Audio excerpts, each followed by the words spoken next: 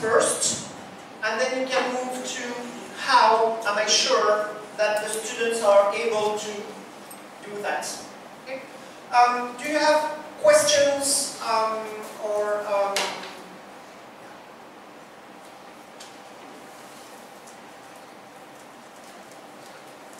comments?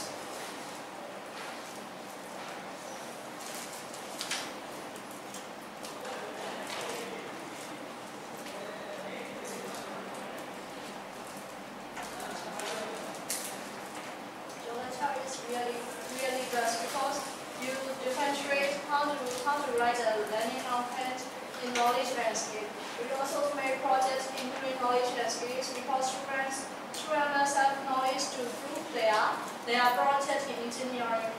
I am glad to listen your lecture.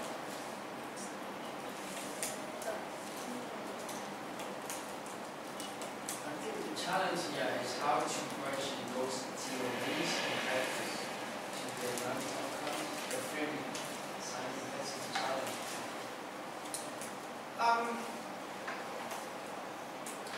I would say that actually it's you wouldn't how can I say that?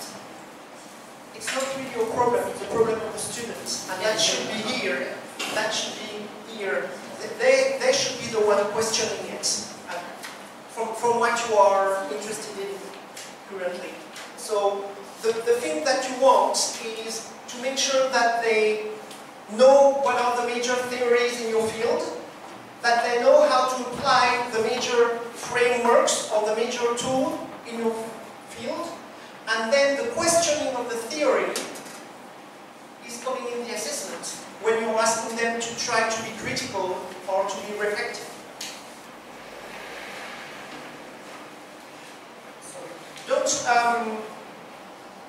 Don't hesitate to look at the current UIFs that you have. Okay, the one that were actually validated, the one you are working with, because they are the one that will actually help you to understand how things are framed. And the other thing I would say is don't hesitate to actually get in touch with people over there. So you must have a counterpart in UOB, and if you have any question, don't hesitate, because they will be the one knowing more about your field. So the one business, I don't have any trouble, but engineering or nutrition, it's more difficult for me. So make sure you link with those people. Also because they shouldn't be, but there may be different ways of looking at things per faculty. Okay?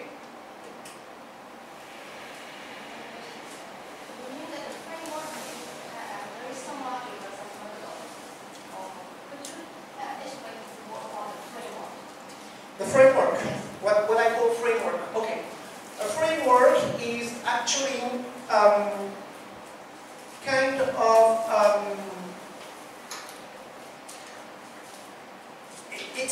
you've got a theoretical concept. Okay, your theoretical concept most of the time is actually break down in different tools. Okay, and within those tools, when you mix different tools together, you have what we can call a framework. So, for example, if I'm saying that I'm looking at the 5 forces, so intensity of rivalry, power of the barrier, blah, blah, blah, that's a framework. That's a way that helps me apply one theory. Okay? Yeah. So do you think the framework is conceptual framework? Not really. The framework here is not conceptual, because if it's conceptual, it's in knowledge. So it's mixing different tools to develop a coherent framework that you can actually apply to analyze something.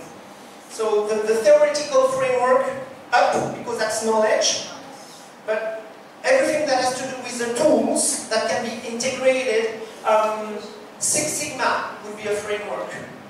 or project management, they are using a lot of step-by-step approach. That's a framework.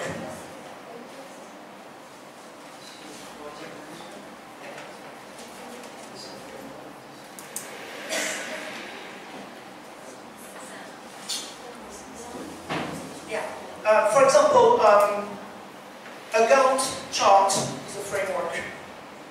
That's the way you approach a project. Okay?